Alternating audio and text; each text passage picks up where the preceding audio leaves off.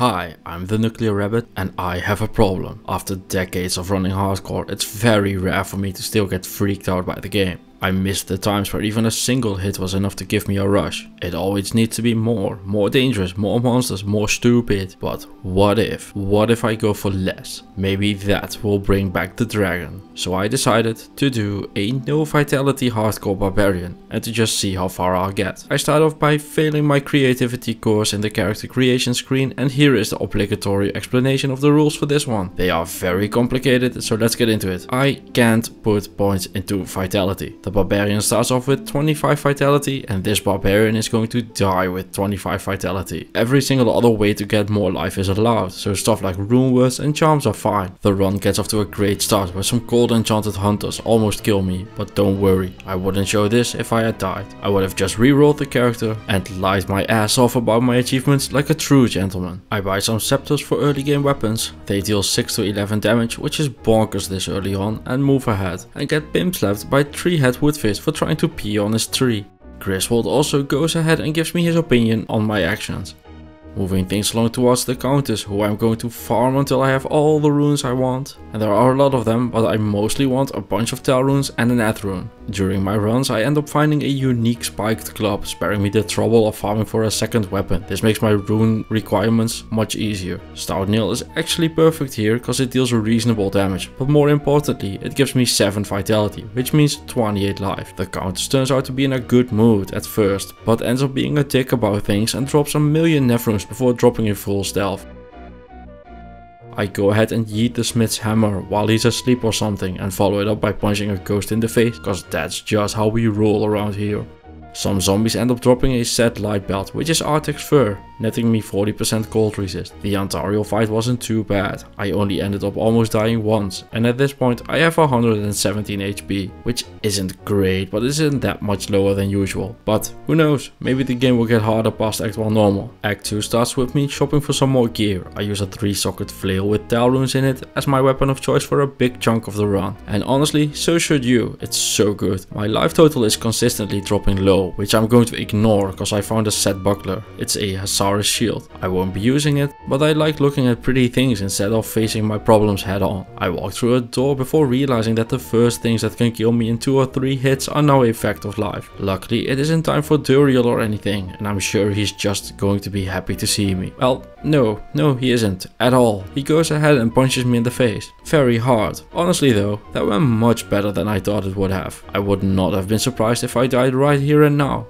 In Act 3 I look at the jade figurine with a glint in my eye I never thought possible. Never before have I been this happy to get some additional life. Spiders don't care though, they still hurt, and with Cesar being extra strong and cursed I have no choice but to poke the spider and kite around waiting for the poison to tick down. In the not so great Marsh I hit level 24, which seems like a good a time as any to show off how I'm spending my stats so far. As you can tell I went a bit higher in strength compared to usual. I usually go to about 60 strength and I went for 70 now because, well, why not? Because Wobbuffet. Everything else from my stats I pumped into dexterity, and at this point I realized something. Vitality is actually a wasted stat. This character played so much smoother than every other barbarian I've ever played. I never went below 85% chance to hit because of all the extra dexterity. And honestly, the only life point that matters in Diablo 2 is your last one. It just doesn't matter if you have 1000, 2000, 3000 or 1 HP. There is no gameplay change whatsoever. The difference between 50, 70 or even 90% of your chance to hit, however, is enormous. So at level 24 this guy kinda fucks, unlike me, cause when I was 24 the only thing I was fucking was stupid. While in Act 3 I start looking for 20 faster cast rate wands, cause I'm going to need some of those later on. Luckily they can be easily bought from Ormus. And do you know what is even scarier than dolls?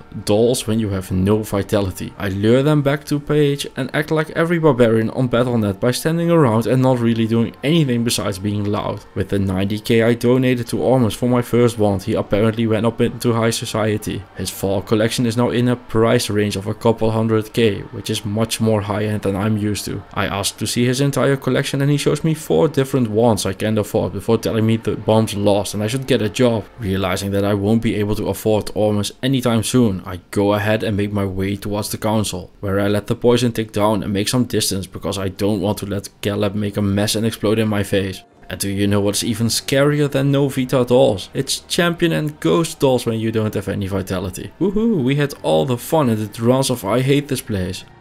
Almost starts taking pity on poor old me and finally brings some old trashy wand from our bag. At this point I honestly think he just wants the poor looking guy out of his fancy store.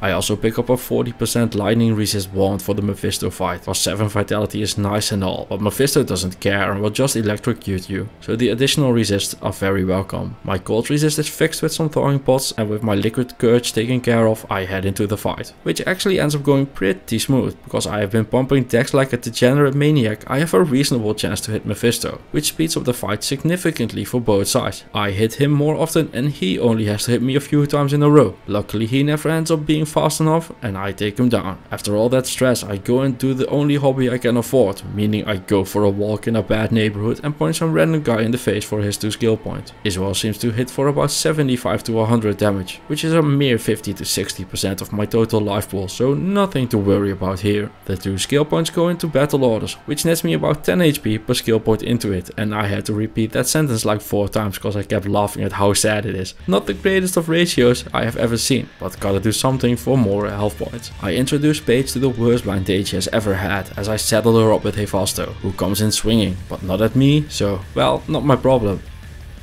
I make my way through the Chaos Sanctuary by taking everything once and waiting for the poison to go down. At this point I can feel how low my life total actually is, when every single hit from a monster drops the pool straight off a cliff.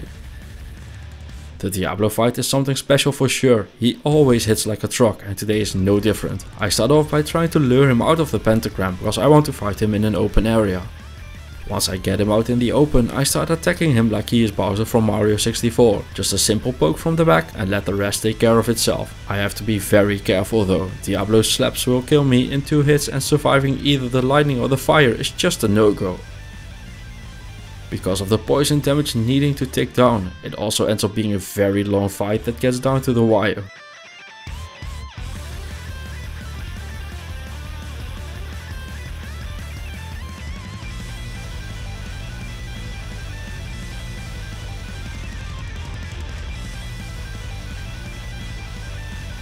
I'm also glad Diablo doesn't take that poison shrine. I do try and make Paige survive as well, but it's easier said than done, and as her dreams shatter, I take down the demon. In Act 5 I go ahead and buy a belt with some life. It isn't much, but beggars shouldn't be choosers. Eldritch drops me a nice little helm to start off with, before giving me a crash course on how dangerous farming can actually be. I farm Eldritch up to level 30, go and clear out the Den of Evil and go for my respec. Cause at level 30, Warcry unlocks, which is well, a Warcry. Seriously, who named this? Warcry is a spell that deals a blast of physical damage around you in the form of a circle and stuns things. So it's basically a physical Nova that has stun. It also, and this is very important, makes your Barbarian a caster, which favors the Diablo gods. I put a point into Concentrate and Berserk as well, for act bosses and physical immunes respectively. My wand with some mana gets equipped, only that one though. I was originally going to use 2 different ones for plus 40 faster cast rate, but because I need to resist, I decided to go for the Ancient's Pledge instead. With Eldritch now being an easy baby game farm, I go and do that some more, netting me a Berserker's armor, which I go and equip, because a +1 to skills means more life, mana, damage, resist, defense, run walk speed, and last but definitely not least, stamina, which was actually pretty low for this run, cause it gets boosted by your vitality. The drops continue with a +10 resist to all amulet. And as I hit level 32, I decide to finish up my gear. After all, the hardest fight is still coming in the form of Bale. Unlike in real life, I get lucky and gamble a pair of boots with 20 run walk speed and 23 lightning resist. Meaning it is time for me to go and quest on. But first I have to explain something. You see those twirling orange things above my head? That is called Blood Mana. It's a spell that can only be cast on you when your mana pool is bigger than your life pool. And what it does is that it makes you spend life instead of mana for your spells. Which, when you have very little life, is very dangerous. As you can tell from my life total dropping fast. I almost end up failing the run as the ancients break out of the stun lock that Warcry creates. But luckily I managed to survive the onslaught. I'm genuinely terrified of Bale, so I decide to go ahead into Nidalee Militox temple and farm some more levels, and one of the defiled warriors ended up dropping me an amazing helmet. A +3 to Warcry helm is just what the doctor ordered. A +3 skill helm for the skill my build is using. I couldn't ask for more. And with my new helm it is time to face my demons, so I make my way towards the Throne of Destruction, where for the first time in the history of the game, something actually works on Lister and his minions, making for a very enjoyable fight. Well, enjoyable for me at least, which is most important, so yeah. So I've mentioned a few times that I'm scared of the Bale fight, and you can immediately see why. I haven't even reached him yet, and half of my life total is already gone. Tentacles that make me feel like a special little girl, and the Blood Mana spell. He is also insanely tanky and can't be stunned. I had put points into Concentrate, but my attack rating ended up being so bad that I could barely hit him with it. And I didn't dare to switch off the Ancient's Pledge, so I decided to just suck it up and stay with Warcry. It takes a bit of time, but Bale does go down. And at this point, for me, the run is a success. I've defeated Diablo 2 without Vitality. However, I know what everyone wants to see, and that is me doing hell and suffering through this some more. And you know what? I agree. It would feel cheap if I stopped after normal. So let's go and try and see how far I can push this. Will I make it through Nightmare? Will I even see hell? Will I get the Guardian? Will I make it past Corpse Fire in Nightmare? Who knows? And all of these are good questions, and seeing as how I'm a massive degenerate, I decide to just say fuck it and let's try it out. So I go ahead and finish up normal by killing Radamant and make my way into Nightmare. My resists are looking very decent, so I decide to go answer the first question. Will I make it past Corpse Fire? Why yes I will. Things definitely get tighter though in Nightmare. In the Stony Field the archers hit me for over half my life total in a single arrow. And I know I'm cursed and should just go to town and heal. But we pay our red mana over here. We aren't cowards. We are warriors, and we are marching on with or without a curse. The reverse tower that should be called a cellar or basement spawns in an amazing location right next to the waypoint, which is perfect because it's time to grind some gear and some ruins. First up, 3 near death moments in the span of 10 seconds.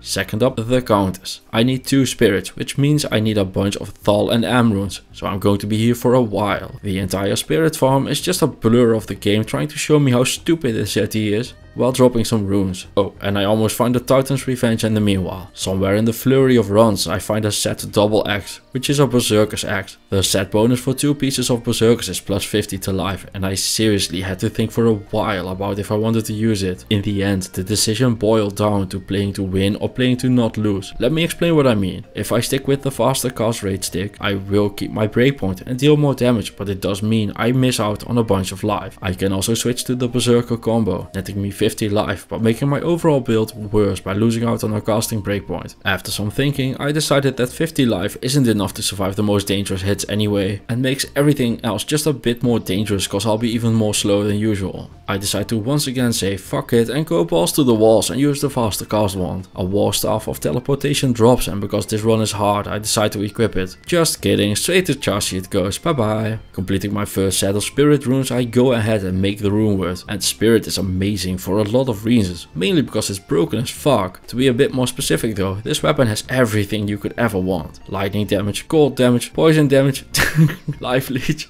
I'm just kidding, no one gives a shit about melee mods. This weapon is so busted because it has plus 2 skills and a big chunk of faster cast rate, rolling between 25 and 35. We ended up having a very solid roll at 34%, and if it had only that, it would be an amazing weapon. But here, there is so much more. This weapon adds 100 mana to our pool and has 7 magic absorb, which is also nice. But that is still not all. This weapon has a whopping 22 vitality. That is 88 life on your weapon. Like, what the hell were they thinking? Yeah, there's a reason I'm going to be using 2 of these. This item is so stupidly good. Hell, I'd even use it without the plus 2 to skills. I also go ahead and make an insight for my mercenary. I get a pretty bad roll on it skill wise, because it can roll from 12 to 17. I craft an amulet, and while it has the same 10 resist all as I have now, it does have faster cast rate and some more mana in case I need it. So while a small upgrade, it's still an upgrade. Keith provides me with some gloves, and I go ahead and make it to a second base with laser. My second spirit rolls are a bit worse, but it's still completely bonkers. Seriously, who came up with this item? It is so ridiculous. The final upgrade to my gear I'm making is a myth. No, but actually it's real. It's just called myth. It's a plus 2 barb skill armor, adding some more damage into the mix. It has some other mods, but nobody cares about those. It's a plus 2 skill armor. With all of my fancy new gear, I go ahead and walk up to Andariel, who promptly goes ahead and wipes my life total off the map anyway. It's a good thing I geared up though, cause in the old stuff I would not have survived this fight. Cry sets me up for a blind date with Pratham, the Holy Freeze mercenary, and we get along swimmingly. I give him battle orders and stunned enemies, and he gives me Holy Freeze and a tank, a match made in Sanctuary. Radamant turns out to be pretty deaf, probably from being alone down there so long, but I end up yelling at him long enough that he goes and takes a nap. In the Maggot Lair I end up dropping a unique shark skin belt, which is a razor tail, an amazing and sometimes even best in slot item for many builds because of its piercing attack. However, I'm too much of a thick boy, so it doesn't fit. The summoner drops me a rare ring with 10 faster cast rate and some magic damage reduction, which while another small upgrade is still an upgrade. The Duriel encounter is hot and heavy. One side swings things around with massive crap tons of damage, and I'm also there. And I go ahead and put Battle Cry on Duriel, which is a war cry that reduces his damage output, and by switching up who is tank between me and Pratham, we managed to tag team Duriel. In the Flayer jungle, a Jawbone Visor drops that is just the actual factual nuts. Seriously, I don't know what's going on, but this Barbarian is running hot and I like it. With +3 to Warcry and +1 to Battle Command, this helm is just straight up better than what I was wearing, so I obviously go ahead and use it. I run into the council looking to keep them all together so I can stun all of them at the same time. However, I don't pull it off, meaning I have to pull out of the fight. Luckily I do it correctly and I'm still not a father. My second plan is to go again from the waypoint. This does mean I have to approach all the monsters one by one now, which looks like it's safer, but if I had been able to get all of them stunned straight away, the fight would have already been long over by now, and nothing is safer than a fight you already survived. A group of them follows me out together, ending up with me getting the stun lock that I wanted in the first place. I mop up the rest and head into the Durans, which of course means it is time for some dastardly dolls. Just seconds after entering, I'm attacked by a big pack of them. I go ahead and battle cry them, cause otherwise the commenters would be mad, and if you space it correctly you can actually use your war cry to kill them out of range of their explosion. It's a really tight fit, but the window is there if you know how to do it. If you're trying it for the first time, I would practice on softcore. Always open your chest, they drop a lot of stuff, and while this isn't a helm for me, Pratham is happy to wear it. Speaking about things to wear for a mercenary, I drop a unique field plate in the Plains of Despair. Rock Fleece is a very solid mercenary armor due to its physical damage reduction, so to Pratham it goes. I lure Israel away from the bad crowd he always hangs out with, so I can yell to him about his extended car warranty until he gives me the 2 skill points. The Hellforge nets me a Fel rune. Except for the one time I almost died to the Venom Loss, the Chaos Sanctuary went surprisingly smooth. In the Diablo fight, I end up getting my position wrong, forcing me to rejuve through his lightning beams. I reposition myself, but the firestorm is still very dangerous. One quick trip to town later, I do end up getting myself positioned correctly and go to town on Diablo. And thanks to Battlecry, he cannot hit me hard enough with physical damage to kill me in that way. So as long as he doesn't throw firestorms, I can just stand around him and tank him. Which of course he immediately does, forcing me to rejuve through it once more. I had been thinking about how many sockets I wanted in my helmet and what I wanted to put into them. My first instinct was to roll sockets using the cube. This would most likely get me 3 sockets, but could give me 1 or 2. The question then became, do I want to risk getting 1 socket to maybe be able to make a lore in this? So I decided to laser it instead. Which came with my next problem. What do I want to put in it? I thought about resist runes like a Ral or a Thal rune, but like I mentioned, my resists were already good. I thought about perfect rubies, but I would have to farm those, which honestly sounds doable but boring. And then I remembered there is another well-known build that has no vitality, the Energy Shield Sorceress, which uses flat damage reduction. I'm gonna go ahead and butcher some very complicated math here. If a monster hits for 10 damage, Soul Rune prevents 7 of them, meaning that they prevent 70% of the damage, which means that a single Soul Rune is worth almost 9 Burr runes. My source for this, you ask? Oh, no worries, just trust me bro, I know what I'm doing. So I decided to add 3 Soul Runes into the helm to get effectively 25 Burr runes. And after having given every single person who knows how this game works a migraine, I encounter my first physical immune, which shows me the folly of speccing into 1 point of Berserk. The damage is honestly pretty sad, but well, like I said at the start of the video, 1 is not 0, so I managed to take him down. Pratham deals cold damage thanks to his Holy Freeze, and that is what actually kills him. His Insight also deals some fire damage because of the Ral rune in there, but against a physical and cold immune everything is just bad, so I tell the Minotaur we are out of milk and run away. I get 2 out of the 3 ancient stun locked, but between the Soul Runes and the Battle Cry, Talik barely deals any damage and I very easily clear them. Same thing for Lister and his cohorts. Between stunning them, the battle cry and the soul runes, their damage becomes more of an annoyance than a threat. So it is time for the Bale Nightmare fight. The Blood Mana Curse is still extremely dangerous, once again making it so that every single time I shout and let it all out at Bale, I take a bit of damage. For the duration of the fight I have to balance spending my life on spells with drinking health potions, and when it gets too risky I have to full rejuve. Bale fights have never been as fast as furious as this. Luckily, same as with any other physical damage in the game, between Battlecry and the soul runes, at least I won't feature in the next X-rated Bale Tentacle movie. With Bale dead, it is time to prepare for hell. He ended up dropping me a Maul, which is Bone Snap. I can now use that as my Berserk switch to actually deal damage to physical immunes. Perfect timing, because hell will have a lot more of those. I end up gambling a rare plated belt with life and a whopping 29% fire resist. A massive improvement to my resistances before getting into hell is always welcome. My 20% run walk boots get upgraded to 40%ers, and I go and craft an amulet with some life, resist and an additional 3 damage reduction. During my preparations I also come across a unique gothic blade, which is a rattle cage, giving my mercenary a bunch of crushing blow, which is going to make my boss fights that much nicer. With prep completed, it's time to go and see if I can do hell without vitality. I run into a bunch of quill rats to check my damage. Yup, seems fine, except for the part where I lose over half my health in mere seconds. Everything seems to be working as hoped. Same on the second pack. My life total is basically a yo-yo, but things that aren't me seem to be dying. And that's okay, that's enough. With the strange idea that I might actually make it, I go ahead and clear the Den of Evil and head into the underground passage, where things take a turn for the worse. Between their might aura and my curse, I am not a big fan of the current setup we have going here. So I pull back and clear out the skeleton archers in the back first. With those gone, I start luring things out one by one. I take a couple hundred damage every time I get hit, but they are dying and I am surviving, so I'll take it. And do you know what would have made this 1,000 times easier? If I had remembered Taunt exists. I end up getting lucky and the skeleton with the curse and the aura walks out in front, so I take him out and go on my merry way to save Cain, barely making it out with my life. A ring with 47 of the important resists at least makes it all worth it. In the barracks, the dead clans continue to hit like a truck. I clear out the catacombs and head into the Andariel fight. And I had the Bone Snap on the switch and I know I could switch to it, but I didn't really want to give up the 44 vitality. At this point, I actually started thinking, I got this. I started believing I could do it. I started believing I could go all the way. There are a bunch of close calls, but by staying calm and focusing on my life total like it's my last meal on earth and rejuving when necessary, I make it through the fight. Act 2 started off smooth. I made my way through the desert and the Claw Viper Temple without trouble. The Maggot Lair also goes well, although I do have to use some potions to heal off the bolts from the death beetles. My spawns here ended up being amazing. I didn't get a single physical immune in the entire lair, meaning I didn't have to do any berserk shenanigans and could just take my time getting through without any gimmicks.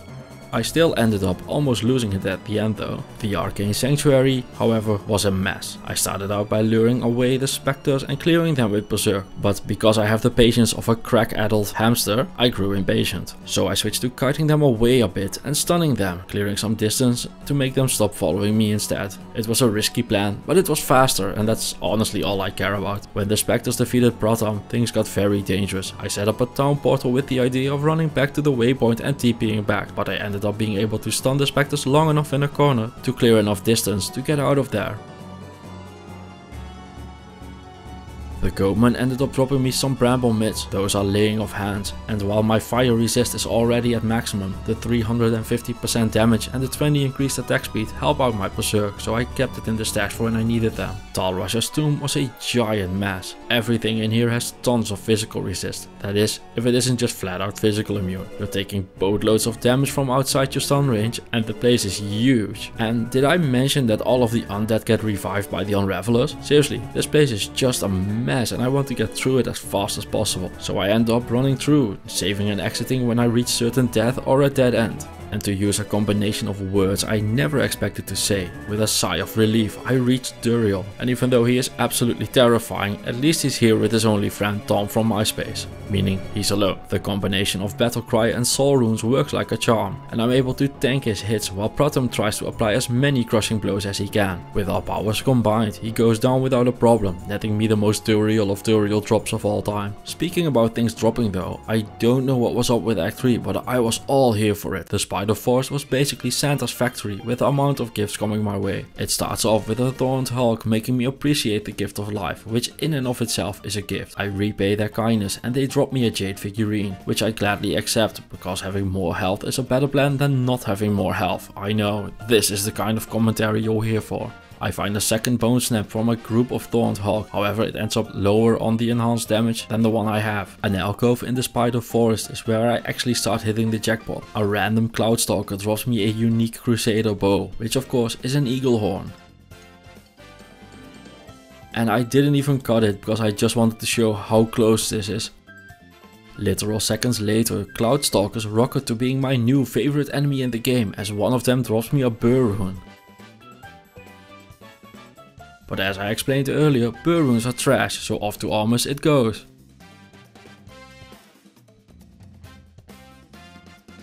The drops continue with a unique Ogre Maul in the Spider Cavern, which is the Windhammer, and I actually think I made a mistake here, cause I'm not speccing into Vitality, meaning I could very easily have respect for the 225 strength to use it instead of a Bone Snap, which would have been a massive upgrade damage wise. However, like any sane person, when I see a strength requirement of 225, I just automatically assume it's a no-go, because getting to that much strength is insane in any normal kind of run. Even with a Hell rune in there, you would need 180 strength. I only realized during editing that I could have easily gone for it, and it would have probably been better as well, because when I have a smaller mana pool, I also get rid of the blood mana curse as well. I also end up finding a Bone Hue, which can be an amazing mercenary weapon in its own right, but I prefer keeping the meditation aura from the inside, and also Pratham doesn't have the strength to wear it. Seriously though, the stat requirements on melee items and especially high-end melee items in this game is absolutely nuts. Like they could go minus 20% requirements on every single melee item in the game and it would still be pretty high for some of them. In the Great Marsh, I start having a gloomy outlook on life. I use the environment as a wall to stop me from getting electrocuted. The only upside to clones is that they have small health pools like me, so when you get them stunned, they go down quickly. Staying very true to my roots, I try and go one bridge too far in the Flayer jungle, which isn't really a joke. I actually live in Arnhem, which is where Operation Market Garden happened. Luckily, the occupant Flayers aren't as battle hardened as back then, and I managed to squeeze a Great Poleaxe out of their possession. The jungle really is Santa's playground, as the Great Poleaxe turns out to have 4 sockets, meaning Pratham gets a nice and new shiny inside. The Lower Kuras is an amazing place to find skillers, demonstrated here by me finding a Jav skiller in the literal first chest I open. My sewer map is amazing, but I still managed to almost fuck it up and die because Icehawk is way scarier when your health pool is 1000 instead of 3000. I make a judgment call that I can tank at least one doll hit and use Battle Cry to take care of the rest of them. Just like a Nightmare, I think the best strategy is to just blitzkrieg the council, so I run in and start stunning things. It works out beautifully as I manage to stunlock most of them. The Durance of Hate is once again filled with dolls. I use Kiting, Pratham and my range advantage to my advantage and take care of them. Not gonna lie though, it looks pretty easy like this because you're only seeing them dying and just me controlling them and taking a very calculated hit, but during playing this it felt like playing through a goddamn minefield. This was so nerve-wracking to clear the dolls. A chest drops me a 31 life crown shard, usually not something that will make the cut in a video, but for this one it means 31 life plus my bow buff, netting me almost a 10% boost to my entire pool. The Mephisto fight isn't too bad, my resists are amazing and the strategy of Battlecry with soul runes is keeping up as well. It's doing so much better than I ever could have hoped. Things become very dangerous when I walk myself into a corner in the Plains of Despair. I'm surrounded by idiots and there is no way out but to keep fighting, so that's exactly what I've got to do. I end up squeaking out of the surround by the skin of my teeth, allowing me to reposition myself, which still almost ends up with me getting killed. So I just stun them and leave the fight, because one of the most important skills in playing hardcore is to know when to hold them and when to fold them, and this was a fold them moment. Pratham goes ahead and tanks Hephasto until I'm able to stunlock him. The Hellforge nets me an Rune. I might want to use that later in the run, so I don't sell it to the vendor. I get walloped in the head by some Urdars in the River of Flame, before making my way into the Chaos Sanctuary, where I basically play a game of chicken or stunlock with the monsters. and give the Venomlord some synchronized swimming lessons. Even with Battlecry and the Soul Runes, which would make for a nice band name if you want to make the nerdiest band on the planet. Diablo slaps me like he's my pimp. It's a good thing he switches it up with lightning and fire attacks every once in a while, because I would have been 50 Shades of dead otherwise. And with Diablo's death, it is time for the final act. I'm honestly amazed at how far I've gotten in this, but now I can taste it. I kind of just want to stay in Harrogate and be amazed at how far I've gotten, but I've got to step out of the shadows of Harrogate and make my way into the mountains. It starts off with taking down Farron and Shank, before moving on to the barricaded door that I decide to just walk around instead. In the frozen tundra, the Death Clans are still not to be trifled with. They even end up posing more of a threat than the Ancients, whom this time I managed to fully stunlock. Well, at first. Dalek ends up breaking the stunlock and his whirlwind nearly ends up costing me my life. Following that up, I reposition myself in the fight, putting me at the mercy of Gorlik's lightning bolts. After a few seconds of this, Dalek ends up escaping again. His whirlwind once again comes very close to ending the run. The fight gets to a point where it's just me and Dalek in the corner, where he proves his damage output vastly outperforms mine. Luckily, I got potions and they don't, cause there's no way I could have won this fight without them. Gorlik goes down in a crescendo of shouts and the Ancient's fight is cleared. Now I only have Bale to go. The Worldstone Keep goes like a dream, and since I've played this game before, I know better than to stop at the door in the Throne of Destruction as I get blasted with lightning beams upon entry. One of the biggest problems with getting blasted is that because my HP is so low, I get put into hit recovery, meaning that they can even get a second hit in while I run for safety. It also only took until the Throne of Destruction in Hell for me to remember that I have a skill called Taunt. This ability makes monsters come at me instead of messing around in the distance, allowing me to shout them to death. This ability allows me to clear out the rest of the throne room and the Bale waves. I wasn't able to defeat Lister though, because I got bored of how little damage I was doing to him, so I ended up luring him away before clearing out the final obstacles on my way to Bale. The Bale fight was rough. The Blood Mana curse still messes with me a ton, and at this point I'm just scared to switch out of the double spirits. I want to keep my vitality sticks at all costs. The fight starts out with him randomly teleporting around, which isn't too dangerous, allowing me and Pratham to chip away at his life total.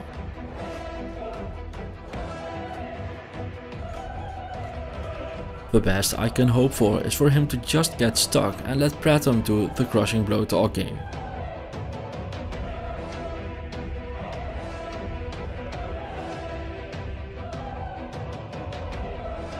Towards the end of the fight, he spawns a clone, but Bale was very well behaved during this fight.